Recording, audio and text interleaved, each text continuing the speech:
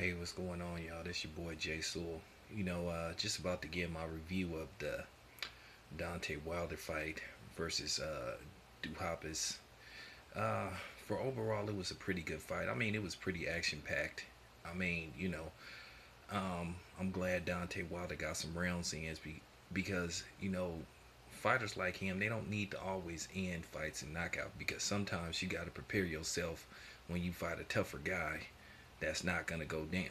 But he ended up stopping the guy, I think, in the 11th round. But I just saw some things that Wilder need to work on. Like, if you looking at the footage that I'm showing you, Wilder's telegraphing too many of his punches. He's not feigning.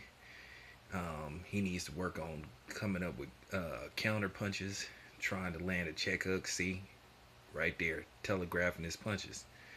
You know, so that's why it was hard for him to land something flush to the guy's face. But did some good work landing on top of the guy's head.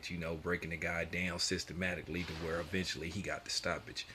But Deontay Wilder, I think he's still learning on the job, and I think he's still like a year away from like Klitschko, because there's still some things he need to work on. I don't know if Mark Breland is the trainer for Deontay Wilder to advance to the next level where he needs to be. But like I said, it was a good fight. He did some good things. He ended up stopping the guy. It was an entertaining fight. But I just seen some things that Wilder need to work on. Like right there. Still telegraphing his punches. Not fainting. Just coming in. Like I said, if somebody can teach him that, then possibly the sky's the limit from Wilder. I don't see him losing a fight for a long time. But anyway, that's my take on the fight. Let me know what you guys think. Like I said, I think Wilder is still learning on the job. Remember, this guy didn't start boxing until he was around, I think, 18, 19.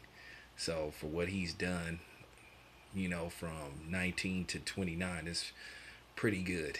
But I just see a lot of things he could work on that could help him advance.